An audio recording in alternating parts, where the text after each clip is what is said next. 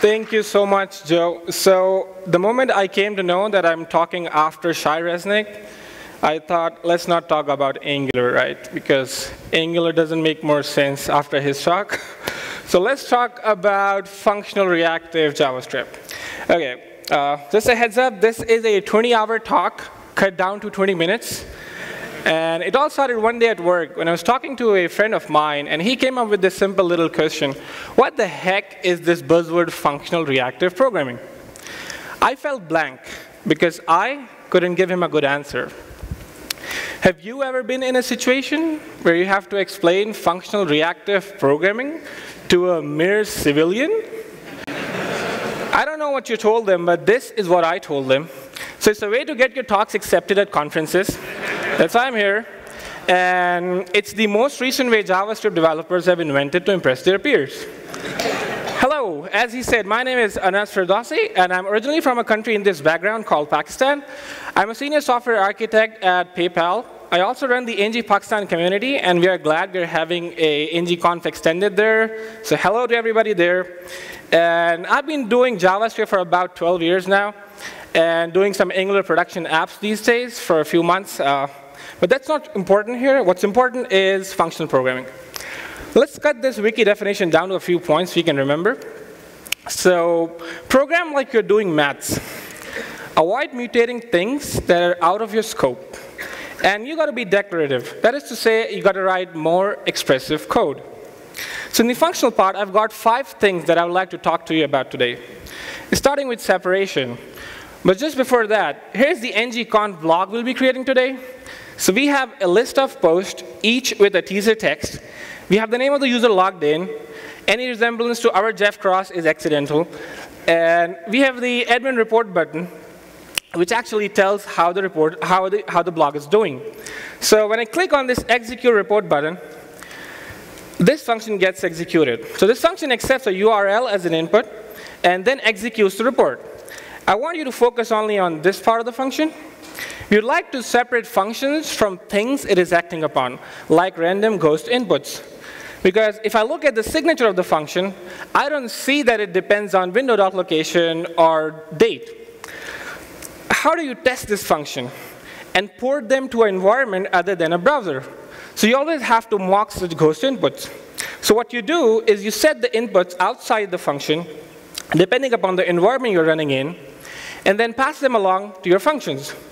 Now your function signature explicitly explains what it needs to do what it does. So that's the first type of separation. We separate functions from environments. Now remember the teaser text that we had? These teaser texts can help us understand the second type of separation, that is between mutations and calculations.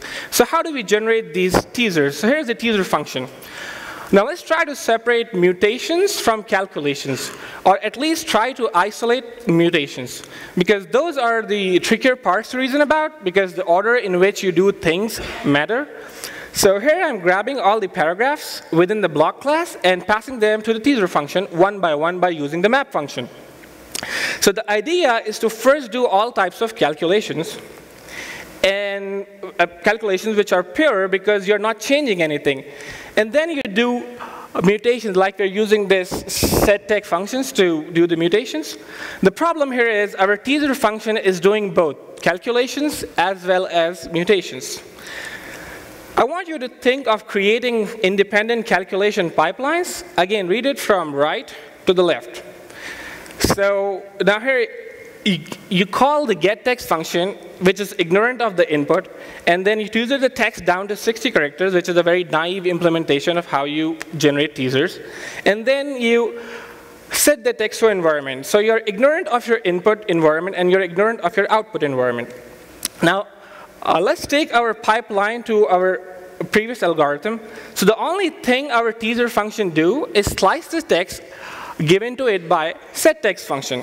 So we actually isolated mutation to the setText function and took it out of the teaser function. This is just a taste of separating mutations from calculations. And we'll be diving deep into more kinds of separation along the way. So let's jump right into pure functions. We all have been writing 3 kinds of functions. So the first are mapping functions. So you pass in x, it converts it to y, and just returns the result. And then there are other types of functions like procedure functions and I/O functions, in which you have steps like do this, and then you produce a lot of side effects.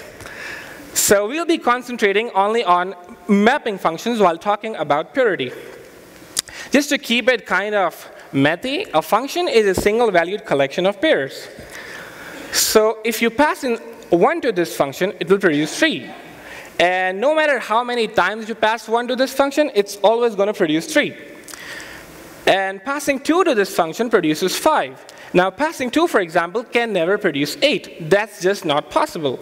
So what you can pass to a function is its domain, and what you get out of a function is its range. For example, a squaring function. You can never get a negative value out of a squaring function. That's just not in the range of the squaring function. So what makes a function pure? Let's look at this real quick. So given the same inputs, it's always going to return the same output. It has no side effects, which actually means that it avoids mutating shared state or even working with shared state altogether. And it solely depends on the arguments passed to it. That is to say, it never relies on external state. Now let's play the pure-impure game. So here's a squaring function, which totally depends on, okay, the arrows are a bit off. Okay, so it totally depends on the input passed to it. So this is a pure function. And then we have our own slice function, which actually gives you a subset of an array, but it never mutates the actual array. So that's a pure function there. But then we have a splice, which actually mutates the actual array and gives you a subset. That's an impure function. And then we have pop, which is again impure because it mutates the actual array. Now maybe we can write impure functions in a pure way. So this is like maybe a pure version of pop. And there can be other ways in which you can pop an element without mutating the actual element. So now we want to add some sort functionality where I can sort by latest, famous, and shortest post. Now the whole UI layer is most predictable when it is defined as a pure function of the application state. Now what is an application state? It's a collection of objects, and a simplified version of it may look like this, where you have a sort flag and then an array of objects, each representing a post. Now here is the onState change pure function. We pass two things to it. So A, the current application state, and then the action we are trying to do, that is sort here. Since this function is pure, it does not mutate the current state, rather creates new state. Few folks call these functions as reducers. So essentially, what you're doing over time is you're actually creating a history of application states, which brings us to time traveling in purity. This history objects brings us to time traveling. So suppose you go from state 1 to 2 to 3 to 4, and then you can always jump from state 4 to 2 or 3 to 1 if you have preserved all the states. So you're not actually regenerating the states, but actually jumping back to a state which is already there. Now I leave this slide with this question. I have a crazy idea and talked to Patrick about this. How about if we can create more than was, because in Angular Universal, what you do is you actually render your initial state on the server. How about creating more than one initial stages, which you can implement through a service worker, and then time travel into the future? When I say time traveling in the future, what I'm saying is I won't be generating the state on the fly, because I'll already have the state being generated, and then I'll just jump from state 1 to state 3, or anywhere in the future. So that's just a crazy idea. So purity. It's reliable because it's predictable. It's testable because it does not have ghost inputs, as we discussed. It's portable because it's independent of the application state. It's independent of the environment, I'm sorry. It's memoizable because it can help us create history and memoize them. And then it's parallelizable because, that's a tongue twister, it's parallelizable because it does not affect shared state. So things can go in parallel. Now let's talk about functional nouns real quick. So generally we think of functions as verbs, but in the light of functional programming, function can be thought of as nouns. So ultimately functions are defined by rules, but if we step back and not think of functions as rules defined inside of them and all the things the function do, but think of functions as something that passes things through and converts it from one thing to another. For example, here we have an array of colorful circles. We pass them to a map function, which maps them to a triangle. Then we pass it to a take function and take the first 3 elements. Then we concat 2 more elements, and then we pass it to a filter function to filter only the red ones. Did you get the feel? Functions are just passing values through. Now let's jump right into querying and composition. So we said in mathematics, function take one input and produces one output. But that's a pain. Like I have functions, and you all have written functions which take more than one input. So we converted this mathematical phenomena of one input, one output to one input at a time produces one output. Like we want to be lazy, and we give inputs to functions one by one. Let's look at a simple function that adds 2 numbers. We all have created adder functions out of this function by being lazy and passing only one input at a time. And when you do that, you get another function as a result, and JavaScript somehow remembers the environment, that is in this case the value of x that was passed to the original function. I'm not going to use the word closure because that's another topic. And then you call the adder with value to get the value plus 10 every time. What if I want to pass in like, what if I want to add like 4 numbers? Now that's a very bad implementation, and there are a lot of unwanted closures there. So what you do is you use a currying function. So welcome to currying. So this is the function to help us curry our functions. Now I don't expect you to get hold of this function if you haven't seen it before. So it's returning a function which says I'm a new function. If I were given fewer arguments than the original function wanted, I'll just remember what was passed to me and will wait for the actual arguments. But if somebody passed in all the arguments which the original function wanted, then just pass it along to the original function. In general, you don't have to implement this because it's implemented by 100 different libraries in 1,000 different ways. So you don't have to do that. So all what you do is use that currying function and make your function implementations flatter. And then you can be lazy about passing arguments. So that was currying in less than 2 minutes, by the way. Let's talk about composition. So most of us have done these basic composition, like creating an nth function and then compose specific functions, like a second function out of an nth function. Now let's go back to our interface. Do you remember the greetings and username we display? How do we do that? So here's the basic function we started from. But we wanted to append Mr. or Mrs. based on gender, so we changed our function a little and make it look like this.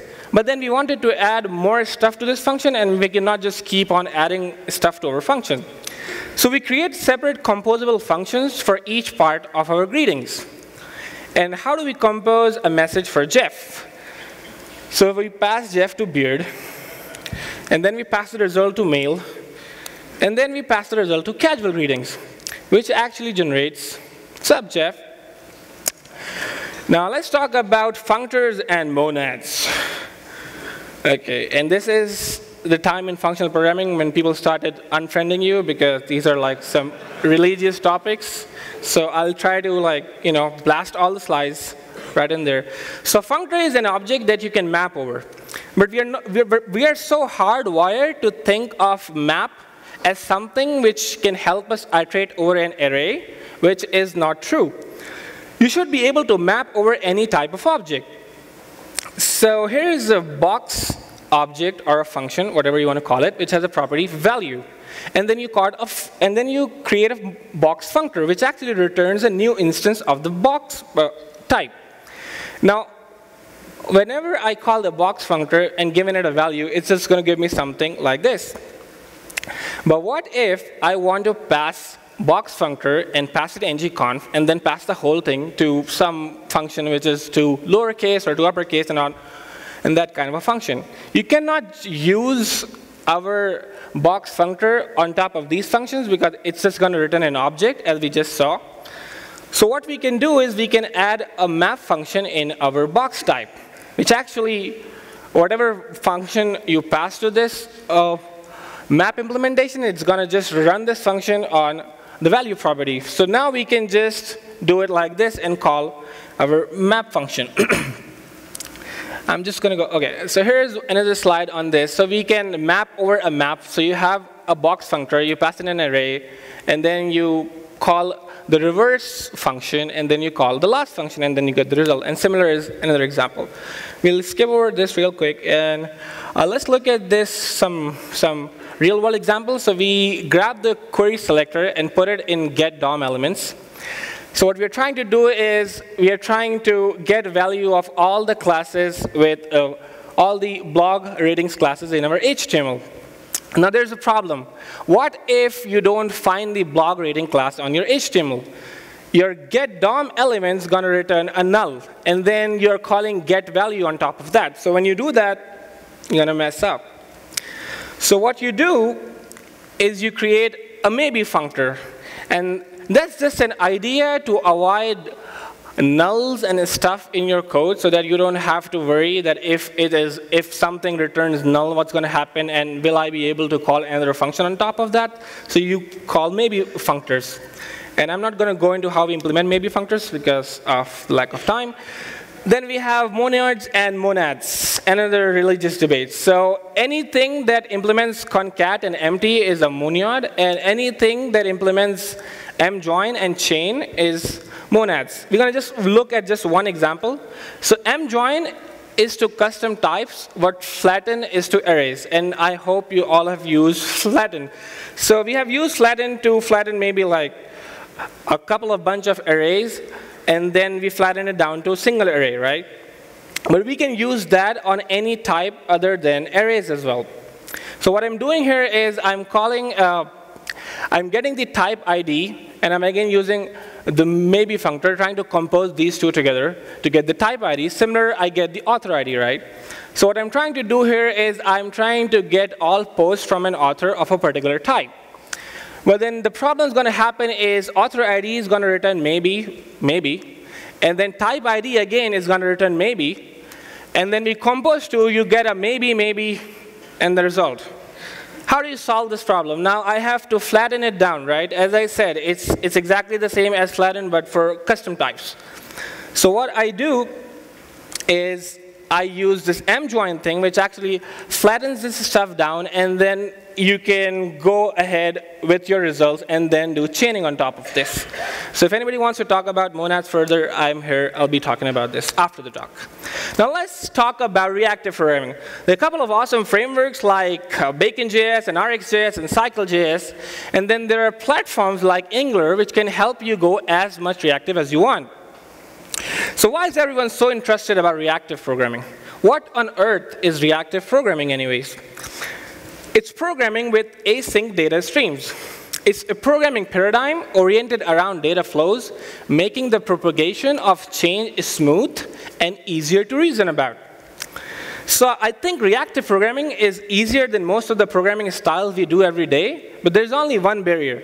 That is thinking in terms of reactive programming. Since you don't have time to code, and I'm not super awesome at live coding, we'll dive deep into see how we think in terms of reactive programming. So I want to talk about three things here to help us think in terms of RP. Reactive programming is based heavily on two design patterns, the observer and the iterator pattern.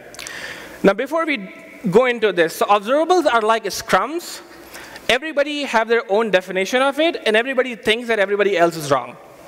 So in the observer pattern, you have two constructs, an observable and an observer. To start with, an observer makes a request to the observable that, hey, send me some data whenever you have something. Now the observable maintains a list or somehow keeps track of all the observables, and then there can be multiple observables. So an observable can emit values to its subscribers, and it can be observed or subscribed to, and subsequently unsubscribed from over time. Then we have an observer which can listen to an observable and receive data from observable, and then generally apply some data manipulation pipelines on the received response. Now let's talk about this heated religious debate of push versus pull architecture. So pull nature is common. We as consumers of data explicitly ask for a value from the data producer at some point in time, like reading an array. That's pulling, requesting value from the data source. Pull is not continuous. You pull the value once, and then whenever you want to do it, you have to do it again. It's like you don't have a connection between a data source and a data consumer. So it kind of sounds like the consumer is in charge of the data here. In contrast to this, in a push architecture, the observer defines an interface, and when you're subscribing to an observable, you're actually telling the observable, look, if you have some good data, do this. If you have some bad data, do that. So the observer defines these interfaces or callbacks and inform the observable about it. That's what happens when you actually subscribe to observable. Whenever we have an update, the observable actually pushes the data to all its observers. And that happens continuously over time. Now, push is different. Push is continuous. The values are pushed until the consumer asks the data producer to remove its subscription. And now the subscription is another story, like how we actually unsubscribe from an observable. And I'm not going to be talking about this right now. So in a push architecture, the data producer is more in charge of the data than the data consumer. Now, a few days back, I was Skyping a friend of mine, and he asked me, since everything is a stream, what is not a stream? I said, look, since everything is a stream, let me make it more difficult for you. Nothing is not a stream. So a timer, like set interval in JavaScript, that can happen over time and continuously generate some data can be observed. Mouse clicks, drags, drops, hovers, and keystrokes as user inputs can happen over time, and that's an observable there. And then any async calls to networks which bring one piece of data or multiple pieces of information over time. That's an observable there. Shared services across your components, doing some I/O operations, or maintaining your states, that can be turned into an observable. Form inputs like a text box change, or a check change, or a drop-down selection, that can be treated as observables as well. And then new ways of user inputs like speech and gesture and whatnot. All of that can be observed over time. And then we have classical data structures, which we'll skip over, and then anything. That's a ... for anything. Okay, so now the iterative pattern, real quick. It has 3 pieces to it, and a lot of folks overlook the first piece, which talks about traversal of different data types of collections. So what it says is, I don't care if you're producing data by moving the mouse over a screen or you're downloading a file. If it's data, it's collection. I call it polymorphic traversal because it treats all types of collections the same way. Now, iterative pattern, like observer pattern, gives data to the consumer one item at a time. And while iterating over a list, it only cares about 2 things. Does the collection have more data that we are interested in? If it has more data, how can we get to the next data pointer? So data producer progressively sends data to the consumer one item at a time. And with it, sends an indicator if the stream has completed or not. Now, I would like you to focus on this done true, because that's the magic. That was the missing piece in how Gang of 4 described this pattern like 20 years back, and we finally realized it. Because previously, a lot of subscriptions were always alive and were never disposed because you never had this indicator from the data producer that, hey boy, no more data. And ES6 has a lot of support for iterators. I blog about it quite a lot, so you can go and check my blogs. I'll share the links in the end. Now, to finish off this, I want to talk about the streams and reactions over time together, because all of what you do is wait for streams and react when something happens. Now, this is the main ng-conf talk interface, and only the best talks will make to this interface. Looks like the talk started coming. So serious talk from Shai Resnick. Keep waiting for that. RX from Ben Lish and ng Beard is my favorite talk from Jeff Cross. ng1 is alive. So we have a couple of talks. So do you see that gray area where you have to drop your talks? So all what you need to do is to click on your favorite talk and drag it to that area. The number of talks selected counter is incremented as soon as you do that. And the progress bar shows up when you click on the download button. So to start with, we have a number of talks appearing over time. We click on any of the talk and start dragging it. Then drop the talk to to be downloaded, the drop triggers the counter, and that gets incremented. And as we click on the download button, progress bar for each file being downloaded shows up. Let's bring this down to a single scale in time. Does it look like a scatter plot? Now, let's merge them down over the scale of time. You see, that's what the user is doing on the page. That's the reactive mindset you got to have. And then you have several different ways to merge these streams depending upon the reactive framework that you're using. I'm not going to be talking about that. So let's close our discussion with a bigger picture. A bigger picture.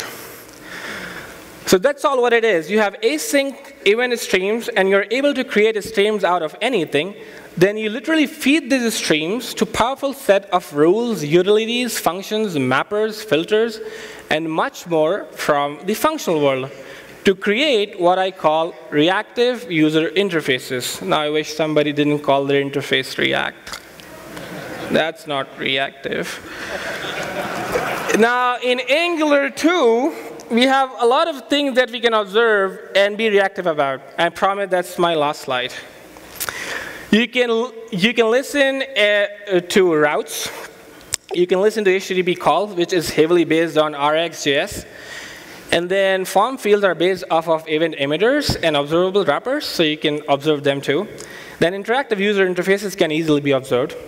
And then you can create observable type variables in your services and elsewhere to be observed and react upon. And then we are observing the promising GitHub issue 4062, and Rob Woolward will hate me for this, which indicates that we'll be providing a way to delegate arbitrary DOM events to a subject observable, so that it could be easily subscribed to be handled reactively. So it's like more observables are coming to Angular 2. And that's why I said we can be as reactive as you want while using Angular. So in conclusion, FRP is a programming paradigm for reactive programming using the building blocks of functional programming. There are a couple of resources I'll share. So start catching all the streams out there. But there's a lot of stuff to learn. So learn and work towards it over time. Take it easy. Thank you very much.